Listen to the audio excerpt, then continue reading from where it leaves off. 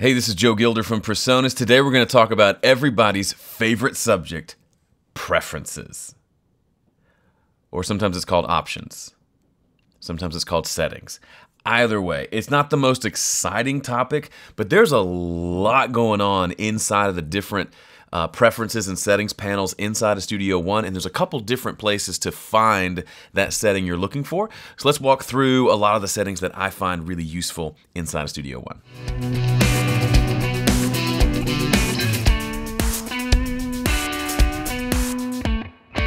As with all the videos in this series, I'm not going to go through every single possible setting you could ever have, but I will show you the most common ones that I use that I think you'll find useful as well. All right, let's navigate to the Preferences page. Inside of Studio One, we click on Studio One and Preferences. There is a keyboard shortcut for that.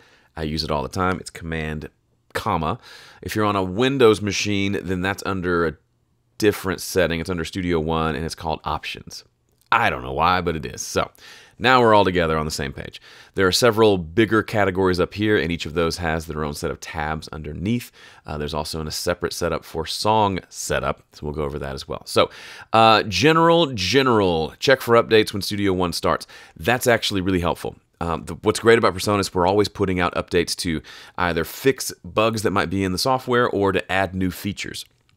There have been a number of times before I ever came on staff with Presonus where there would be something that I would be doing and I would say, man, it'd be great if Studio One did this. And I would email the Presonus folks, and then in the next update, there would be that feature just right there staring back at me. Super, super cool. You can also change language here in case you're feeling German. I'm not today. Appearance. This is actually really fun and a place where you can mess around with the way Studio One looks. These are my settings if you want to copy me, but you can actually make it a lot brighter. I've heard this is fairly helpful for folks with either have a hard time seeing or just don't want to see a dark screen, want to see a lighter screen. There's those options there. Keyboard shortcuts. I actually set up a keyboard shortcut to get to keyboard shortcuts. I mean, how nerdy is that? But this is a really powerful place to hang out inside of Studio One. If you haven't checked it out, other systems I've used did not give you the option to have this many keyboard shortcuts and to modify them to your heart's content. As you can see here, I've modified my shortcuts quite a bit. There are some where I prefer it to be this button over that button, and I can do that. Or maybe there are some things here that don't have keyboard shortcuts and I can create them. There is a huge list here, and you can search for what you're looking for pretty easily. So if you want to reassign the record button, like right here, I've got mine set to this backslash, or is that forward? I think it's back. But we could change that to something else if we want to. And there's lots and lots of options like that. Also, if you're coming from another system, you could just change to one of these other DAW modes and it will mimic the shortcuts from those systems. So if you're used to zooming in and out with T and R, you could do that by switching over to something like Pro Tools. So lots of options here. I recommend spending some time here because it's really fun. Network, don't mess with that. Touch input, no clue what that does. All right, let's move on to locations, shall we? No, I don't want to save changes. Locations has to do with where is our data saved. So default, when you make a song or a project or preset, where is it stored? For me, I've chosen my external hard drive that I use for all my sessions as my place for that. You could choose something like a Dropbox folder so that it stays synced between different systems. However, I've heard stories where saving your songs to Dropbox can sometimes cause issues, like maybe Dropbox doesn't sync correctly that day and you lose some things. So I actually keep them here as opposed to keeping them on a physical hard drive, as opposed to keeping them in a Dropbox folder. Plus, I want that on an external drive versus an internal drive in my computer. Autosave documents. This has saved me a number of times when either I forget to save or the power goes out or whatever, or the occasional crash because I did something stupid. I will never have lost anything more than 5 minutes of work. And Studio One knows when I open it back up, it'll say, hey, there's a more recent version than the last time you saved. Do you want to use that? And I say, absolutely. This setting right here is really handy. It should, in my opinion, come checked by default. If it's not checked, I would start checking it right away. This says, ask to copy external files when saving a song. So if you download some multitracks and you bring them into a session, if this isn't checked, then the session will be looking in your downloads folder, for example, to play back those files. The files will not live inside the song folder or the media folder for that song. As you can imagine, that can be tricky when you go and delete your downloads folder because you want to free up space on your hard drive. Then you go to open this song and the files are no longer available. That's why I always have this selected. So when I import drag files into my session, I hit save, it pops up and says, hey, would you like to copy these to the song folder? And I say, yes, absolutely. Copy that all so it all lives in one place. So what I mean by song folder, we can look at that here actually. This is my song folder. So when I create a new song like Broken Temples, I imported the files, dragged a bunch of files that I had downloaded into this session, and then I copied them using this setting. These WAV files got copied into that media folder, which is inside the folder for that entire song. It's much like the way a lot of other systems do it by default. Studio One gives you the option. I always want it to copy over. If you're using a bunch of samples and you keep them in the same place every time and you don't want to duplicate them, I could see why you wouldn't want to have that selected, but for me, that's always selected. File types, I don't ever mess with that. Sound sets, I don't mess with that. Instrument library, it's where you can say where your instrument libraries are. So if you want them on a separate drive for efficiency's sake, blah, blah, blah. This is where you can come reset you can scan your plugins at startup. You can turn that on or off. It'll make startup a little bit faster. But I have it set to scan at startup, so if I install a new set of plugins, it'll scan and say, hey, there's new plugins, instead of me having to remember to go scan for that. All right, audio setup, no. Okay, audio setup. You've seen this before in even some of my videos. This is where we can check what our audio interface is, both playback and recording device. It gives you both options. I prefer to just use the same one for both. I've seen people try to use different ones and it can be a little wonky, so I just have it set to my Studio Live all the time. This is where we can set our sample block size. So if you're talking about our buffer setting, it's this, and we can see automatically what our input and output latency is at this setting. One thing to keep in mind, it's a little confusing, but there's an audio device tab and a processing tab. The processing tab has to do with kind of back-end protection for dropouts. So if you go really low buffer and you want to get a really low latency, something like this, then it will give you a lower latency, but then there's possibility if your computer can't handle it that it's going to drop out. So if I go to something like 32 samples and then I go to a really low dropout protection, then we can see with low latency monitoring, my round trip latency is only 6.29 milliseconds, which is pretty cool. Over here, it's 2.9 in, 2.69 out. But you play the buffer game, right? So if you're using an interface like, for example, one of the quantum interfaces, you can actually keep these settings a little bit higher than you normally would, and you'll still get a low latency because of how fast the drivers for that quantum actually are. Really, really cool. I'll do a video on that down the road. But here's where you find all of that stuff. External devices. If you have something like a fader port or some sort of external MIDI controller or the I/O station or really anything that's other than an audio interface, it will show up here, and this is where you add them. If you have a new device that doesn't show up when you plug it in, you hit add. You can go scroll through all the different manufacturers and find it there. It's actually really easy and fun to use. Advanced. So this is where I spend a lot of time as well. There's several tabs here that have a lot of those kind of tweaky settings that you may be looking for when you're working on your session. Let me go through a couple of these. Locate when clicked in empty space. That's really fun. Typically in Studio One, if you want to move your locate marker, like where your playback head begins, you click up here in this little bar.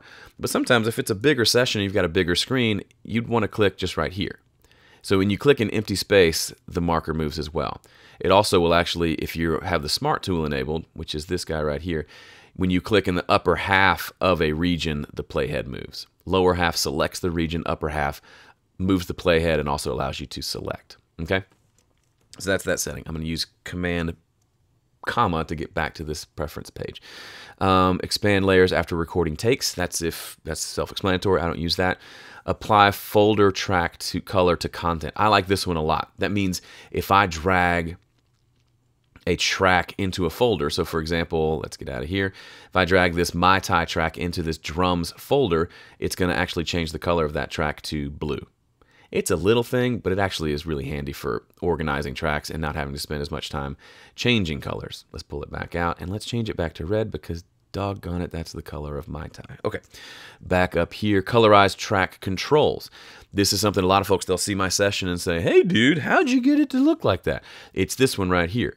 When I hit apply, you'll see how, well, it's a couple of things. Auto colorized tracks and layers, and then colorized track controls.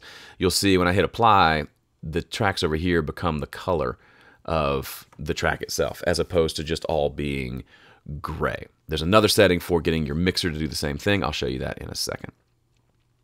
Show channel numbers. That's just kind of handy if you're curious how many tracks are in your session. Otherwise, you can hide those as well. A couple of things. Show event names. So if you have a piece of audio, I like to keep that one turned off for the most part because it gets a little cluttered. If I do it like this and hit apply, you'll see the name of this event shows up in the corner. To me, that just gets a little more cluttered. Some folks may like it there. Do what you want, but that's how you do that. Draw events translucent, I can't say that word, grid shines through. This allows you, when you select this, you'll notice these tracks are a little brighter, but now I can't see the grid underneath. Whereas if I apply that now, they get a little darker, but I can see the grid there. Really helpful for editing and trying to get things in the pocket, all that stuff. Draw smooth waveforms. I don't know why you wouldn't want smooth waveforms. I don't mess with the automation settings at all. You can explore those yourself. Use dithering for playback and audio file export. Yeah, I do that. It just seems like I don't want to have to put a dither plugin, so I just check that and forget about it. Here's one these two actually use quite a bit. They're really cool. So use real-time processing to update mastering files. When you use the project page and you have those linked between project page and your song pages, when you go to update the mastering file, so the mix that's going to the mastering page for mastering, you can do that both offline or real-time. Now, as far as which one's better, they're both great. Some plugins work better real-time versus offline. I've done some testing, but you can change that. So it's not going to back you into a corner either way. You can turn that on or off. I kind of go back and forth, honestly. Pre-record audio input. This is really cool. So if you happen to, or maybe you're punching in something while recording and you punch in a little too late. Let me show you here. So we're going along and I hit record. And as you can see, it's recording and then I come out. Let's say that I actually hit record too soon and I really should have hit record back here. Well, with that setting on, it actually was recording. So the previous 5 seconds of audio was being recorded kind of in the background underneath. So if you punch in a little late, you can always get back to it. On the flip side, you should know that it doesn't work the same way in the other direction. So if you punch out too early, you're kind of out of luck. There's really nothing we can do for you there. Okay? All right, let's go back in. So that is always set, and you can actually change the amount as well. So I've got it set to 5 seconds. That works well for me. You can change that to whatever your little heart desires. MIDI. Here's MIDI stuff. I don't do a ton with MIDI. I don't do a lot of changing with MIDI, so we'll move on to console. Enable undo. This is a newer feature inside of Studio One where all your console changes are now a part of your undo history. So if you ever had that moment where you accidentally click a fader and move it, and you can't remember where it was, you can hit undo and it will undo that. And if perhaps for some reason you don't want that to be a part of your workflow, you can enable that. So that's kind of neat. Colorize channel strips. This is what I was talking about earlier. If we have that disabled, which I think is the way Studio One comes by default, everything is gray and sad. If you don't want everything to be gray and sad, click on this setting, colorize channel strips, apply. Now it's beautiful and happy. Fader mode. Go with touch mode. I don't like jump mode. It means wherever I click on the fader, it jumps to that position. No bueno, I do not like that setting. Plugin menu, advanced, I don't know what that does either. Audio input follows selection. So that means if I click on a particular track, it'll go ahead and turn on the audio input for that track. Those are things I don't use. Instrument input, kind of the same thing. Solo follow selections, though. So basically a lot of, as I just select individual tracks, it can operate in several different ways. Channel editor follow selection, that I do want to have, which means if I've opened this plugin here and I've selected this track, when I select the next track, it will switch to that second plugin in that track, or maybe the first plugin. So it switches based on what track is selected. To me, that's a really cool way of working, but if that messes you up for some reason, you can disable that as well.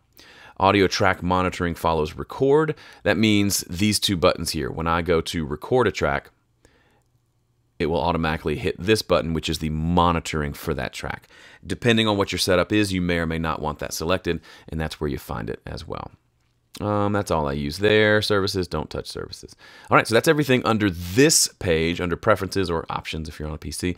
Down here, song setup. This is a separate set of functions. New. That allows you to do things like mess with the I/O setup. So this shows you here are all the available inputs on your audio interface. So I've got a Studio Live, so I've got a bunch. And here's kind of the grid where you can say, okay, channel 1 is going to be called input 1, and it's going to be on channel 1. It's pretty self-explanatory. For example, my Presonus ADL 700 preamp is plugged into channel 14 in my mixer, so I renamed that to ADL 700. If I want to record a vocal, like this vocal right here, I can change that input, and look right there, it says ADL 700. Also tells me that it's channel 14, so I kind of have double confirmation that that's the right channel. That's part of what happens on that song setup page. And there's a cool way to get back to here. I'll show you that in a second. So this shows me all my inputs. As you can see right now, I'm speaking into input 3. And you can see there's a little signal there, so an extra way to tell kind of where things are coming. You can import these from different sessions. You can export these. You can make these your default. It's the kind of thing you can really customize as much as you want. Outputs is the same thing. You can have as many outputs as you have channels on your interface. I tend to only have a handful because I don't do lots of multi-output things, so this makes my life a little bit simpler. Meta information, here's where you put the name of the song, the name of the artist. You can put lots of information here, and that will be saved with the song. You can even put album artwork here, which is kind of fun. And a copyright notice. Lots and lots of cool things there. You can also have this pop up when the song opens if you want. I'm going to disable that because it's been popping up lately, and I didn't want it to. All of this is available under your song setup page. Under the general tab, here's where we can mess with the sample rate, frame rate if you've got video in there, bar offset, your time base, a lot of things here that honestly, once I've set them, I leave them alone. But there's some options there as well for you to explore. Now, a couple of these settings are actually available within Studio One without going to the preferences page. What do I mean? I mean this cute little wrench right there, and also there's one right here. So there's one in the arrange window and there's one in the mixer window. Here's what you can do under here. A lot of times if you're having a hard time finding something, there's a setting that you want, look here. A lot of folks just don't realize this is here. Some of these settings are doubled over in the preferences page, but here's a way to get to them quickly. So for example, solo follow selection and audio, we've seen those settings before. They're here as kind of a quicker way to get to them without having to open up the preferences panel. Really all of these settings for the most part are available elsewhere, but there's a handful that are a little bit different. Automation follows events, that's kind of nice to have set up. Colorized track controls, we showed you that. We got the number showing up here. As you can see, the track number is showing up. Track notes. So this is something that is somewhat new in Studio One. If you want to take notes on your tracks, like this was amazing, you can do that. And they can show up either here in the editor window or the arranger window, or they can show up here in the mixer window in the console. Either or, so you don't have to have it in one place or the other. This is a place for marking things like we used this particular microphone for this channel, and we use this preamp. So if you wanted to know later, that's available there. I don't use that as much as I used to back in my Pro Tools days, but it's a cool feature I might have to check out more. Ignore plugin latency, monitoring follows record, monitoring mutes playback, tape style. This has to do with, for me, I monitor off of my mixer, so I don't need to listen to the input coming through Studio One. I'm listening to the input from my board itself, so I have it set this way. If I need to monitor in, it's something, it's a little confusing to explain, but just click this and kind of see how the recording mode works, and you'll start to kind of understand which way works best for you. Down here in the mixer window, we can keep all of our effects channels to the right and all our bus channels to the right. I have those deselected because I like to take my buses and effects channels and move them where I want them in the session. So if you have a bus and you're trying to move it and it won't move, it's because this is selected and all the bus channels are put to the right. I don't like it that way, so we're going to leave that alone. Okay. Same with VCAs. I'll keep those to the right because I don't use them very often. Preserve order of channels with the folder track. I like that selected. We showed you colorized channel strips. Here's a couple of things. Audio device controls. So if you have an audio interface that allows you to do some control from within Studio One, such as turning on phantom power, adjusting the preamp on, say, a Studio Live mixer or one of the Quantum, like the Quantum or the Quantum 4848, some of those different interfaces from Presonus have a lot of audio control. This is how you see those. Maybe you don't need them. Input control is one of my favorite newer features in Studio One. It allows me to have a trim knob and also a polarity button at the top of each track. So I don't have to use a plugin like Mix Tool to do that anymore. It's right there waiting for me. Great for gain staging. VCA connections, group assignment, and channel notes. Those are things we've talked about. I don't really have those selected. All right, so I know this is one of the drier of videos that I've shown you.